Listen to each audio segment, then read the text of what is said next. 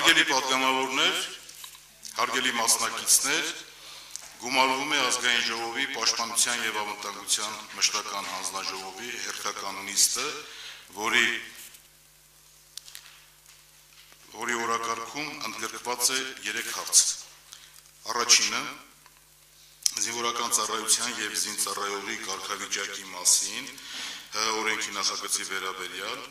որը պատգամավորների կողմից օրենսդրական նախաձեռնությամբ է ներկայացվել,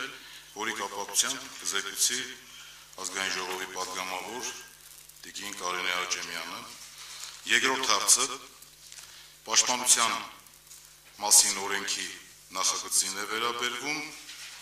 եւ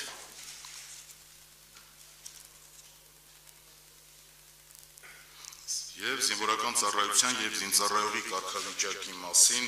օրենքի նախագծով զեկույցը կներկայացնի Հայաստանի պաշտպանության նախարարի տեղակալ պարոն Զաքարյանը եւ երրորդ հարցը, որը հիմնականում երրորդ հարցը վերաբերվում է դեռևս հոկտեմբերի 20-ին արդեն քննարկված եւ նոյեմբերի 3-ին երկու համատեղ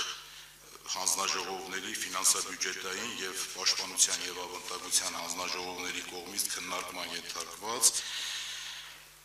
պաշտպանության նախարարության, արտակարգ իրավիճակների նախարարության, ոստիկանության եւ ազգային անվտանգության բյուջետային ծրագրերի քննարկումներ, որը հանձնաժողովների կողմից քննարկվել ներկայացվել է հավանության։ Օրակարգը դնում եմ քվեարկության։ Հարգելի գործընկերներ, ովքեր են կողմ օրակարգի կապակցությամբ, խնդրում եմ քվեարկել։ Դեմ, ձեռնպահ չկա։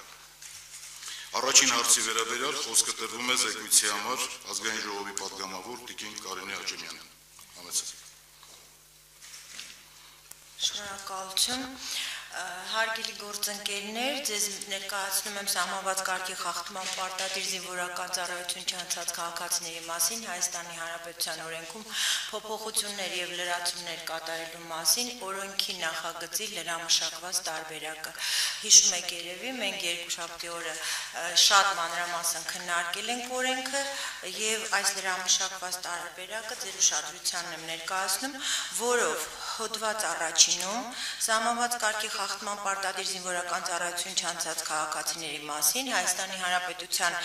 2003 թվականի դեկտեմբերի 17-ի օրենքի առաջին հոդվածի առաջին մասում առաջարկում ենք 2015 թվականի մայիսի 1 բառերը փոխարինել 2017 թվականի դեկտեմբերի 1 բառերով։ Երկրորդ կետով Հայաստանի Հանրապետության քաղաքացիների անձանց վրա բառերը փոխարինել այն քաղաքացիների վրա, որոնց նկատմամբ պարտադիր զինվորական ծառայությունից խուսափելու հիմքով օրենքով սահմանված կարգով հարուցված է քրեական հետապնդում բառերով։ Հոդված երկրորդում օրենքի երկրորդ հոդվածը շարադրել նոր խմբագրությամբ։ Պարտադիր զինվորական ծառայություն չանցած քաղաքացու նկատմամբ հաշվարկվող գումարը։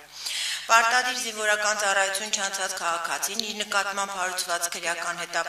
հետապնդումը դադարեցնելու եւ կամ օրենքով սահմանված պարտադիր զինվորական ծառայությունից ազատման կամ պարտադիր զինվորական ծառայության զորակոչի ստարկետման իր իրավունքը ձևակերպելու, ինչպես նաեւ օրենքով սահմանված կարգով պահեստազորում հաշվառվելու նպատակով կարող է օրենքի խախտմամբ չզորակոչված յուրաքանչյուր զորակոչի դիմաց վճարել նվազագույն ամսական աշխատավարձի 200-պատիկի չափով գումար, այսուհետ օրենքով սահմանված վճար։ Հոդված 3 օրենքի 3-րդ հոդվածում առաջարկում ենք առաջին մասը լրացրել նոր նախադասությամբ, դիմում կարող է ներկայացնել նաև պարտադիր զինվորական ծառայություն չանցած քաղաքացու կողմից լիազորված անձը։ Եվ երկրորդ մասը շարադրում ենք նոր խմբագրությամբ, որը վերաբերում է դիմումների կարգին, պարտադիր զինվորական ծառայություն չանցած քաղաքացու կամ նրա կողմից լիազորված անձի դիմումը պետք է լինի ստորագրված, նշվի ներկայացնելու ամիսը, ամսաթիվը, տարեթիվը, քաղաքացու ազգանունը, անունը եւ հայրանունը, Հայաստանի Հանրապետությունում կամ օտարերկրյա պետությունում բնակության հաշվառման վայրը, պարտադիր զինվորական ծառայությունից խուսափելու ժամանակահատվածը եւ պատճառները, դիմումին Նույնքից ներկայացվում են քաղաքացու ծննդյան վկայականի և անձնագրի պատճենները, բնակության հաշվառման վայրի մասին տեղեկանք, քաղաքացու կողմից պարտադիր զինվորական ծառայությունից ազատվելու կամ պարտադիր զինվորական ծառայության զորակոչից տարկետում ստանալու հիմք ունենալու դեպքում նաև հիմքը հաստատող փաստաթղթերը, իսկ դիմումը լիազորված անձի կողմից ներկայացվելու դեպքում նաև լիազորված անձի անձնագրի պատճենը։ Պարտադիր զինվորական ծառայությունից ազատվելու կամ պարտադիր զինվորական ծառայության զորակոչից տարկետում ստանալու հիմքը հաստատող փաստաթղթերը ներկայացվում են բնօրինակով և դրանց պատճեններով։ Եկե պարտադիր զինվորական ծառայությունից ազատվելու կամ պարտադիր զինվորական ծառայության զորակոչից տարկետում ստանալու հիմքը հաստատող փաստաթղթերը հանդիսանում են օտարերկրյա պետությունում տրված փաստաթղթեր, ապա դրանք պետք է վավերացված լինեն ապոստիլով և նոտարական կարգով հաստատված հայերեն թարգմանությամբ։ Տարածքային զինվորական կոմիսարիատում պարտադիր զինվորական ծառայությունից ազատվելու կամ պարտադիր զինվորական ծառայության զորակոչից տարկետում ստանալու հիմքը հաստատող բնօրինակ փաստաթղթերը համեմատվում են դրանց պատճենների հետ, որից հետո բնօրինակ փաստաթղթերը հոդված 4-ով առաջարկում են օրենքի 7-րդ հոդվածի 3-րդ մասը շարադրել հետևյալ խմբագրության։ Սույն օրենքը գործում է մինչև 2019 թվականի դեկտեմբերի 31-ը։ Հոդված 5-ում սույն օրենքն ուժի մեջ է մտնում պաշտոնական հրապարակմանը հաջորդող օրվանից։ Սա է մեր լրամշակված տարբերակը, առաջարկները ներկայացված ամփոփաթերթում ներկայացված են այն առաջարկները, որոնք ընդունել ենք և որոնք չեն ընդունվել, և քանի որ քննարկելու մենք այլևս տարբերակ չունենք, ես խնդրում եմ, որպեսզի դնենք քվեարկության։ Շնորհակալություն։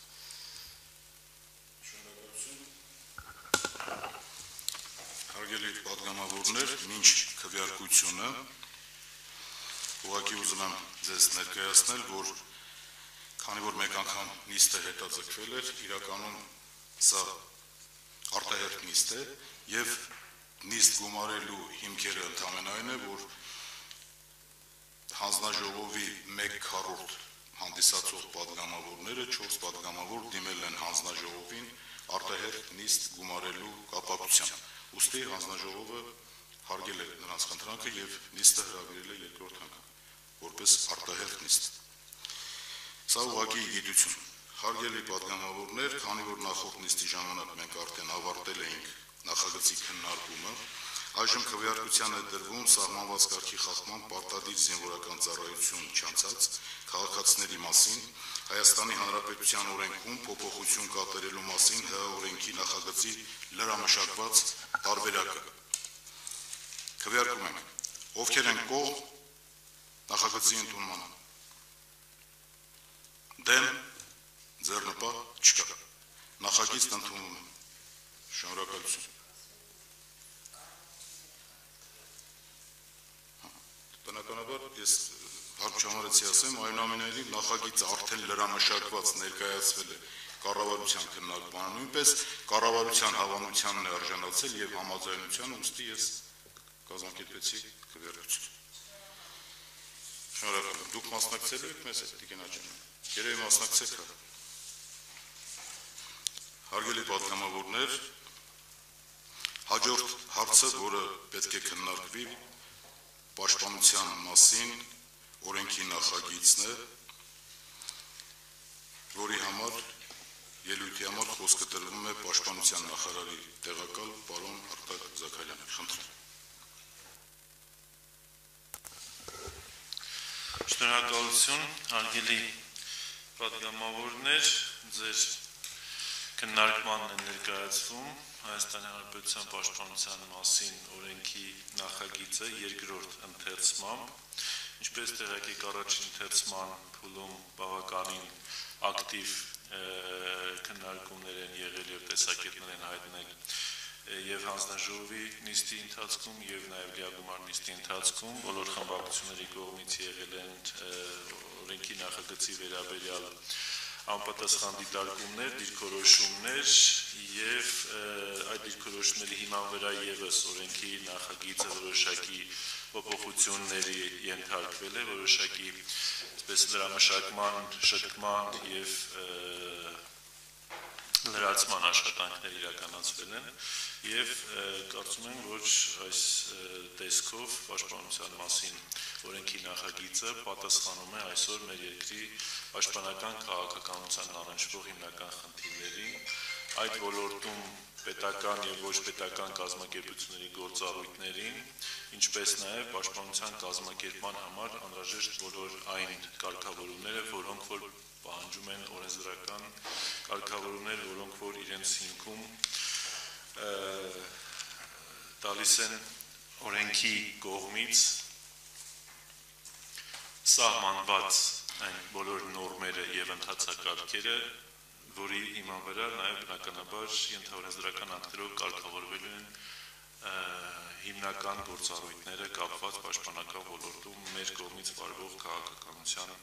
կարգավորման հարցերին։ Ներկայացվել են առաջարկություններ ազգային ժողովի պատգամավոր Կորյուն Նահապետյանի կողմից, առաջարկությունների որոշ մասը ընդունվել են եւ համապատասխան փոփոխություններ արվել են օրենքի նախագծում, դրանք հիմնականում խմբագրական բնույթի առաջարկություններ են, լրացումներ են, մի շարք խնդիրների վերաբերյալ կառավարությունը նպատակահարմար չի գտել համապատասխան փոփոխություններ իրականացնել համապատասխան հիմնավորումներով, եթե հարկ գտնեք, կարող եմ կոնկրետ մանրամասն անդրադառնալ, որ առաջարկի վերաբերյալ մեր դիրքորոշումները եւ վերապահումները ինչով են պայմանավորված, դրանք որոշ դեպքերում նաեւ այսպես օրենսդրական ոչ բավարար հիմքերի կամ մեկ այլ օրենքով կարգավորված լինելու հանգամանքներով են պայմանավորված, ինչպես նաեւ այս օրենքի վերաբերյալ Սահմանված կարգով առաջարկությունների ներկայացրել նաև ազգային ժողովի երկպատգամավորական խմբակցության պատգամավորները Նիկոլ Փաշինյանի, Մանեթ Անդիլյանի, Արարատ Միրզոյանի, Արամ Սարգսյանի, Արտակ Զեյնալյանի եւ Գևորգ Գորգիսյանի կողմից, քանի որ ներկայացված առաջարկությունները հիմնականում, այսպես կարելի ասել, պաշտպանական քաղաքականության ոլորտում նորամուծությունների տեսք ունեն եւ բավականին բարդ է պատկերացնել հատկապես գլխավոր շտաբի կազմավորման կառուցվածքի նոր մոդել, ընտրությունների կարգ, աշխատակազմի սահմանում, դրա համար նաև որոշակիորեն առաջարկները համահունչ չեն զինված ուժերի գլխավոր շտաբի կառուցվածքի հիմնական գործառույթները եւ այսպես էական անհասկանալի փոփոխությունների եւ ոչ արդյունավետ կառավարման խնդիրների առջեւ է կանգնելու նաեւ գլխավոր շտաբը, եթե մենք այս առաջարկների այսպես դնենք օրենքի հիմքում, հետեւաբար մենք իհարկե համապատասխան հիմնավորումներով մեր այսպես անհամաձայնությունն ենք հայտնել այս առաջարկներին եւ չենք ներառել երկրորդ ընթերցմամբ ներկայացվելիք նախագծում, բնականաբար յուրաքանչյուր առաջարկի պարագայում ունենք համապատասխան եւ իրավական եւ քաղաքական եւ կազմակերպական հիմնավորումներ եւ կարծում եմ, որ դրա հնարավորությունը հնչեցնելու նաեւ լիագումար նիստում մենք կունենանք, պատրաստ ենք նաեւ համապատասխան քննարկումներ իրականացնել այս խնդիրների վերաբերյալ։ Կարծում ենք, որ բավարար աշխատանք է տարվել եւ ազգային ժողովի կողմից եւ կառավարության կողմից եւ այս պահին երկրորդ ընթերցմամբ նախագիծը պատրաստ է լիագումար նիստում ազգային ժողովի դատին ներկայացնելու եւ որպեսզի մենք կարողանանք արդեն ունենալ պաշտպանության մասին նոր օրենք, որը մի շարք օրենքների, այսպես համախմբություն է այս պահին գործող օրենքների եւ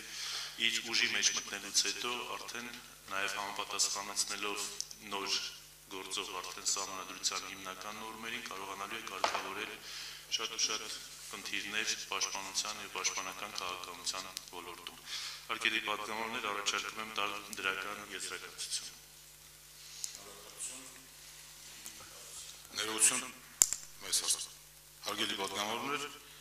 ըստ սահմանված կարգի անցնում ենք հարցերի եւ պատասխանների, կարող եք ձեր հարցերը ուղղել հիմնական զեկուցողին, պարոն Զաքարյանի, խնդրեմ։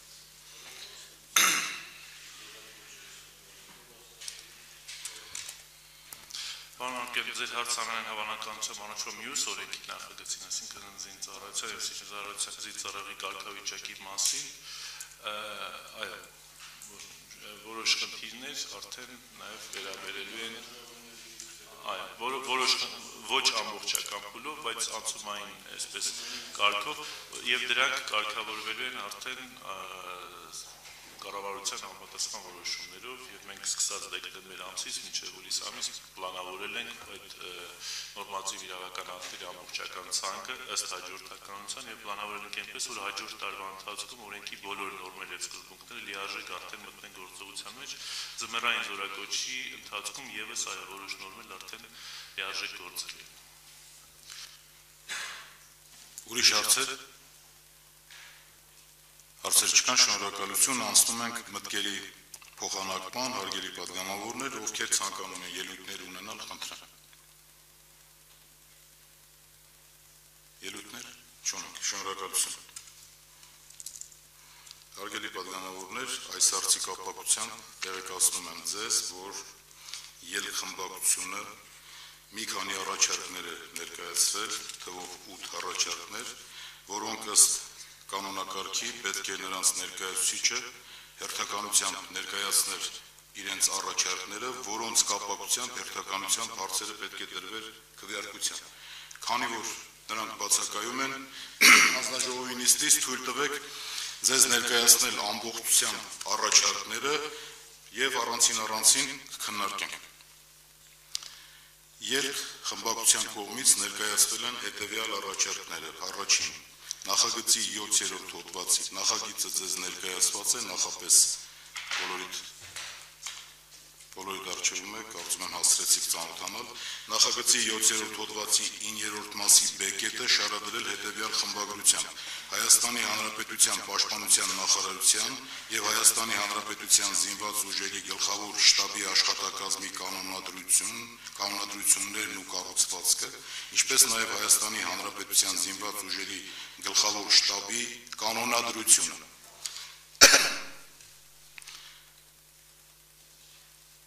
Դնում եմ հարցը քվեարկության։ Ովքեր են կողմ, որպեսզի առաջարկը ընդունվի։ Դեմ,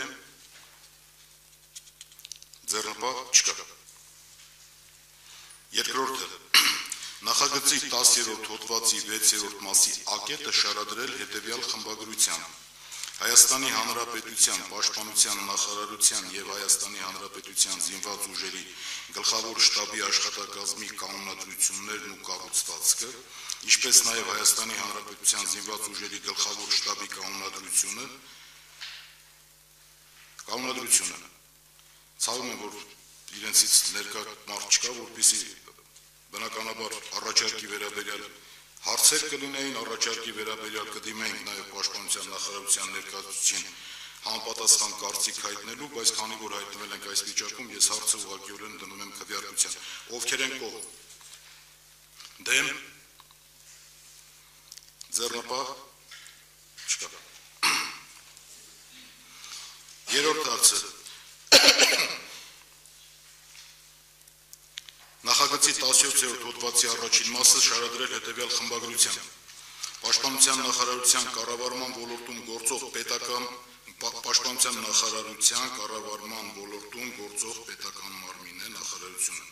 Զինված ուժերի գլխավոր շտաբը կազմված է գլխավոր շտաբի պետից և գլխավոր շտաբի 10 անդամներից։ Զինված ուժերի գլխավոր շտաբի անդամներին նշանակում է ՀՀ ազգային ժողովը ձայների առնվազն 2/3-ով։ Զինված ուժերի գլխավոր շտաբի անդամի թեկնածուներին ազգային ժողով է ներկայացնում ՀՀ վարչապետը։ Զինված ուժերի գլխավոր շտաբի անդամ կարող է նշանակվել միայն Հայաստանի Հանրապետության քաղաքացի հանդիսացող, վերջին 4 տարում մշտապես Հայաստանի Հանրապետությունում բնակվող, հայրենին տիրապետող, առնվազն գեներալ-մայորի զինվորական կոչում ունեցող անձը։ Գլխավոր շտաբի անդամը չի կարող զբաղեցնել իր կարգավիճակով չպայմանավորված պաշտոն պետական կամ տեղական ինքնակառավարման այլ մարմիններում, որևէ պաշտոն առևտրային կազմակերպություններում, զբաղվել ձեռնարկատիրական գործունեությամբ, կատարել վճարովի այլ աշխատանք, բացի գիտական և կրթական աշխատանքից։ Զինված ուժերի գլխավոր շտաբի շտաբի անդամը նշանակում է 5 տարի ժամկետով։ Նույն անձը չի կարող առավել քան 2 անգամ ընտրվել զինված ուժերի գլխավոր շտաբի անդամ։ Ազգային ժողովում զինված ուժերի գլխավոր շտաբի յուրաքանչյուր անդամի նշանակման հարցի քննարկումը տեղի ունենում առանցին։ Հարցը նույնպես դնում եմ քվեարկության, այսօր նորից վերանայվել է լրացուցիչ առաջարկի կապակցությամբ, կարծում եմ այստեղ կան կետեր, որոնք չի բխում նոր սահմանադրության նորմերից եւ հարցը լուրջ քննարկման տեղ է։ Ովքեր են կողմ, որպեսզի առաջարկը ընդունվի։ Դեմ, ձեռնպահ չկա, առաջարկը ընդունվում է։ 4-րդ կետը։ Նախագծի 17-րդ հոդվածի 3-րդ մասը շարադրել հետևյալ խմբագրությամբ։ Զինված ուժերի գլխավոր շտաբը իր կազմից ընտրում է զինված ուժերի գլխավոր շտաբի պետի 3 տեղակալներ։ Զինված ուժերի գլխավոր շտաբը շտաբի անդամներից առնվազն 7-ի ստորագրությամբ կարող է զեկուցագիր ներկայացնել հանրապետության վարչապետին, զինված ուժերի գլխավոր շտաբի պետին պաշտոնից ազատելու կամ նրա որևէ հրամայականը չեղյալ հայտարարելու առաջարկով։ Վարչապետը զինված ուժերի գլխավոր շտաբի զեկուցագրի քննարկումը սկսում է անհապաղ։ ՀՀ զինված ուժերի գլխավոր շտաբը կազմակերպում է զինված ուժերի եւ այլ զորքերի զորահավաքային ու ռազմավարական ծավալումը, պատասխանատու է զինված ուժերի մարտական եւ զորահավաքային պատրաստակամության, մարտական եւ բարոյահոգեբանական պատրաստության, անձնակազմի զինվորական կարգապահության եւ հայրենասիրական դաստիարակության համար։ Իրականացվում է զինված ուժերը զորահավաքային ծավալման ռազմական տեխնիկայով, սպառազինության եւ նյութական այլ միջոցներով, ընթացիկ ու հեռանկարային պլանավորման, ինչպես նաեւ խաղաղ ժամանակ այդ միջոցների կուտակման, պահպանման եւ տեղաբաշխման ապահովումը։ 4-րդ. Իրականացնում է հավանական պատերազմի եւ ռազմական գործողությունների վարման մեթոդների եւ միջոցների ռազմական սպառնալիքների կանխատեսումը, գնահատումը եւ կանխարգելման միջոցառումների պլանավորումը։ 5-րդ. Իրականացնում է հետախուզական գործունեություն, պաշտպանության եւ անվտանգության նպատակով։ Խաղաղ ժամանակ կազմակերպում է զինված ուժերի կապի եւ տեղեկատվության համակարգի գործունեությունն ու զարգացումը, պլանավորում եւ ապահովում է դրա կիրառումը ռազմական դրության եւ պատերազմի ժամանակ։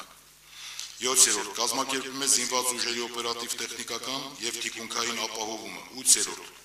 Համակարգում է այլ զորքերի եւ ռազմական դրության ժամանակ ստեղծվող հատուկ ստորաբաժանումների զորահավաքային պատրաստությունը, վերահսկում է դրանց զորահավաքային պատրաստականությանը։ 9-րդ. Մասնակցում է զինված ուժերի կադրային քաղաքականության մշակման եւ իր լիազորությունների շրջանակներում դրա իրականացմանը, ռազմագիտական եւ ռազմակրթական ծրագրերի մշակմանը, իր իրավասության սահմաններում աջակցում է զինծառայողների եւ նրանց ընտանիքների անդամների սոցիալական պաշտպանության ապահովման գործընթացին։ Եվ 11-րդ. իրականացնում է պաշտպանության ոլորտում օրենքով սահմանված այլ լիազորություններ։ Թույլ տվեք հարցը առանց լրացուցիչ քննարկման, քանի որ հեղինակները բացակայում են, ներկայացնեմ քվեարկության։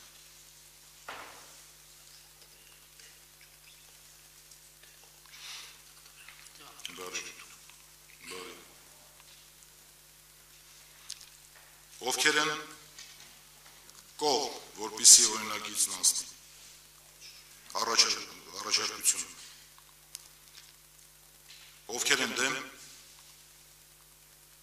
ձեռնպահ, 4 կողմ ձայների քվեարկությամբ, ներողություն 4 դեմ ձայների քվեարկությամբ նախագիծը չի ընդունվում եւ առաջարկվում է 5-րդ կետը։ Նախագծի 7-րդ գլուխը վերնագիրը շարադրել հետևյալ կերպ՝ եզրափակիչ եւ անցումային դրույթներ։ Շարադրական փոփոխություն նորից դրվում է քվեարկության։ Ովքեր են կողմ, որ առաջարկը անցնի։ Ովքեր են դեմ, ձեռնպահ չկա։ 4 կողմ, ներողություն, կողմ 0, դեմ 4, ձեռնպահ 0, օրինագիծը առաջարկությունն չի անցնում։ 6-րդ կետը. նախագծի հոդվածով 30-ի վերնագիրը շարադրել հետևյալ կերպ. եզրափակիչ եւ անցումային դրույթներ։ Նորից շարադրական փոփոխություն, որը դրվում է քվեարկության։ Ովքեր են կողմ։ Դեմ, ձեռնպահ, 4 դեմ քվեարկության օրինագիծը առաջարկը ներողություն չի ընդունվում։ Եվ 7-րդը առաջարկում է նախագծի հոդված 30-ի 3-րդ մասը շարադրել հետևյալ խմբագրությամբ. Հայաստանի Հանրապետության ազգային ժողովում զինված ուժերի գլխավոր շտաբի անդամների առաջին նշանակումների արդյունքներով առավել շատ կողմ քվեով նշանակված իսկ ձայների հավասարության դեպքում տարիքով առավել երիտասարդ զինված ուժերի գլխավոր շտաբի 5 անդամները նշանակվում են 7 տարի 6 ամիս ժամկետով։ Հայաստանի Հանրապետության ազգային ժողովում զինված ուժերի գլխավոր շտաբի անդամների ընտրությունը պետք է տեղի ունենա մինչև 2018 թվականի հուլիսի 1-ը։ Առաջարկը դրվում է քվեարկության։ Ովքեր են կողմ, որ առաջարկը ընդունվի։ Ովքեր են դեմ, ձեռնպահ, 4 դեմ ձայներով առաջարկը մերժվում է։ Եվ վերջապես 8-րդ կետ։ Նախագծի հոդված 30-ում ավելացնել 4-րդ մաս հետևյալ բովանդակությամբ. Սույն օրենքի ընդունումից բխող իրավական ակտերը ենթակային ընդունման սույն օրենքի ուժի մեջ մտնելուց հետո 6 ամսվա ընթացքում։ Ներկայացված առաջարկը դրվում է քվեարկության։ Ովքեր են կողմ, որպեսզի առաջարկը ընդունվի։ Դեմ, ձեռնպահ, 4 ձայներով առաջարկը մերժվում է։ Դեմ, 4 դեմ ձայներով։ Կարծում եմ, եզրափակիչ ելույթի համար, պարոն Զաքարյան, մենք կարող ենք ձեզ խոսք տալ, ցանկանայիք, խնդրեմ ելույթ ունեցել։ Շնորհակալություն, ես ևս մեկ անգամ ուզում եմ ասել, որ նախագիծը, որի վերաբերյալ բավականին այսպես հանրային ուշադրություն էր կենտրոնացված, մշակումների արդյունքում էլ ավելի լիարժեք տեսք է ստացվել։ Մենք ոչ թե առաջարկները քննարկելուց նկատի ենք առել, թե որքանով այն այսպես կարող է նախագծի հիմնական խնդիրներին լուծող հանդիսանալ, այլ որքանով է բխում պաշտպանության մասին օրենքի կարգավորման ոլորտում առկա խնդիրների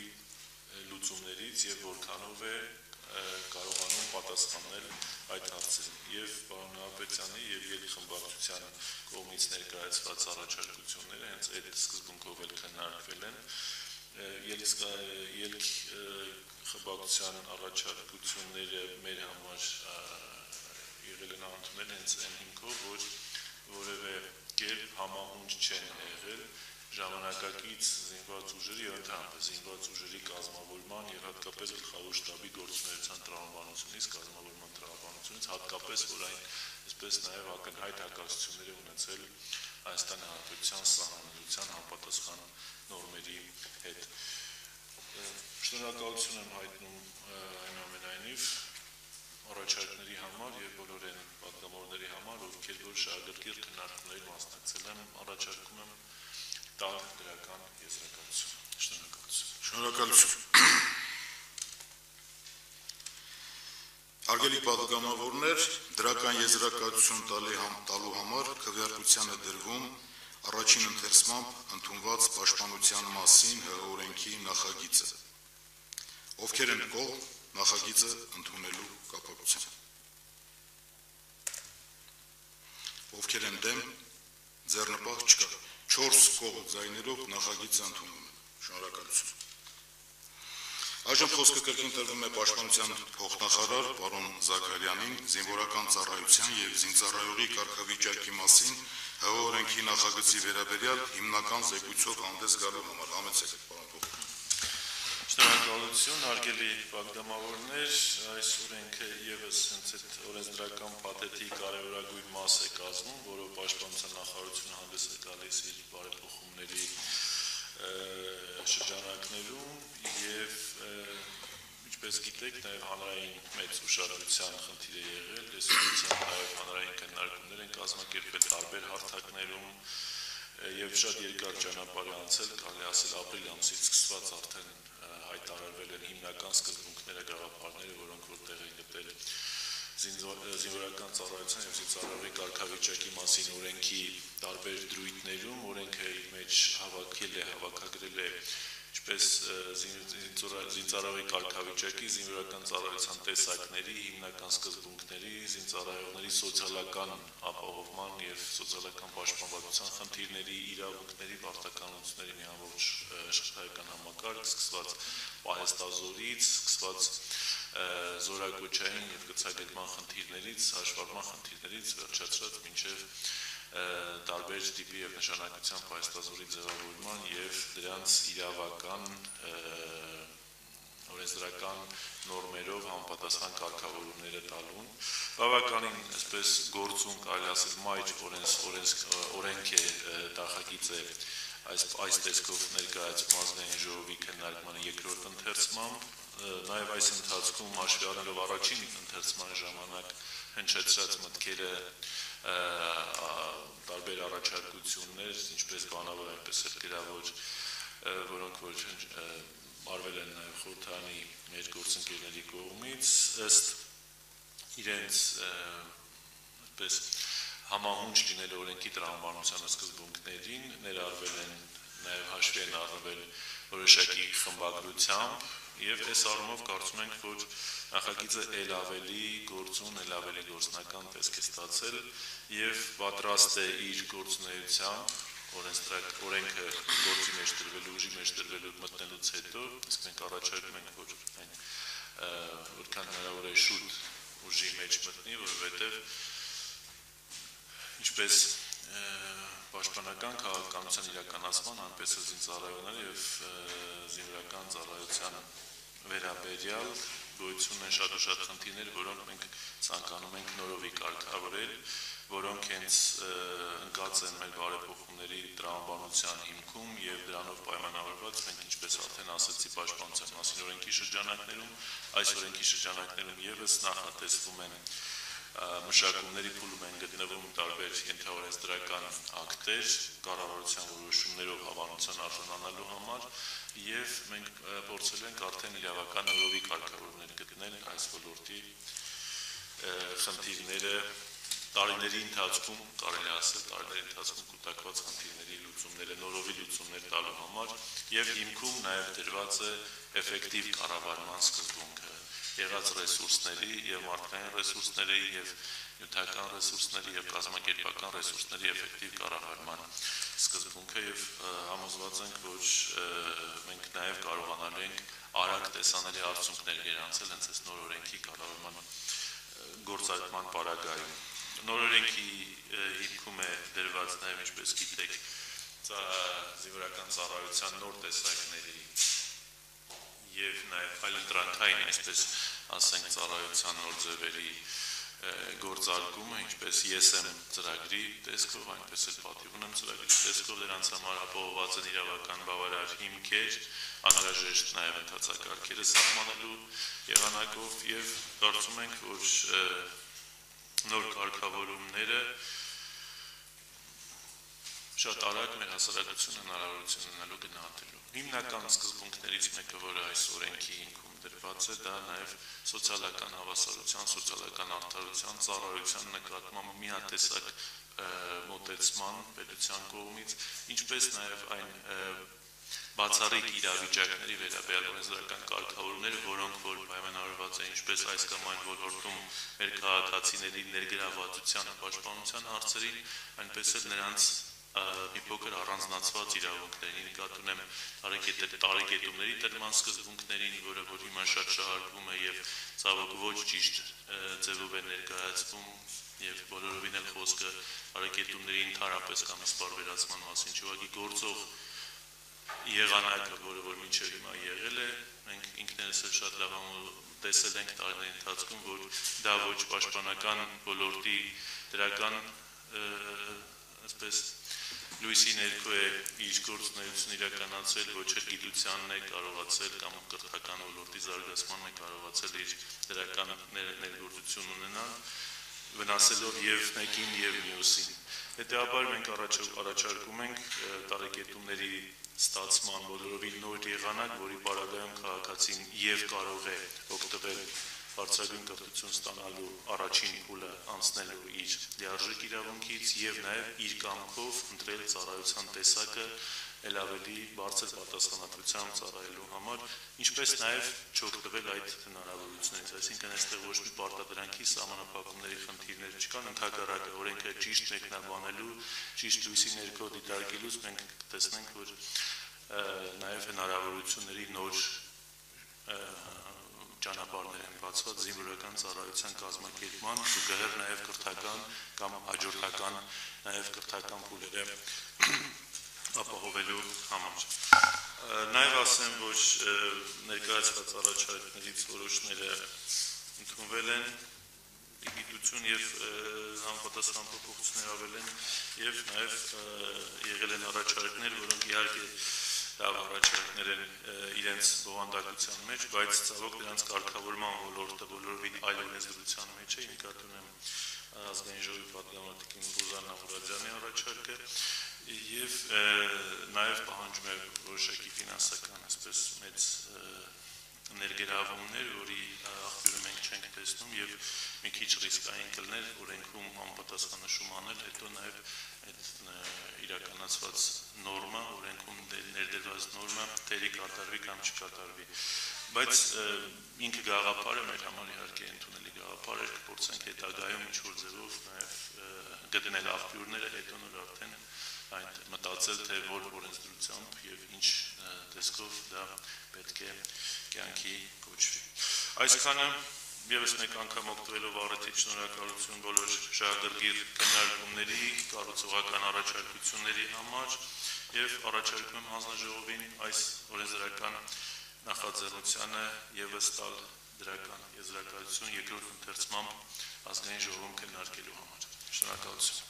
Շնորհակալություն, պարոն փոխնախարար, անցնում ենք հարց ու պատասխանի, հարգելի պատգամավորներ, նախագծի վերաբերյալ կարող եք ձեր հարցերն ուղղել հիմնական զեկուցողին։ Խնդրեմ, եթե ունեք, խնդրեմ։ Պարոն Զաքարյան, ես նախորդ քննարկումների ժամանակ հարցեր տվեցի սպորտային վաշտի հետ կապված եւ տարբեր արվեստի բնակավարի երեխաների հետ կապված, որոնք բանակցորակոչվելու դեպքում դեռ սպառիչ պատասխաններ եմ ստացել դրանով, իսկ բավարարում սպորտային վաշտի փոխարեն ինչ է լինելու եւ մյուս ինչ է լինելու։ Դուք լավ ասացիք, որ սա հասարակության լայն շերտերին է օրենքը։ Դրանից է գալիս է նաեւ քննարկումները, որ շատ քննարկումների արել։ Տեսեք առաջին օրենքը պաշտպանության մասին քննարկումների թեմա չէր։ Այստեղ մենք շատ ռիսկերի մասին խոսեցինք,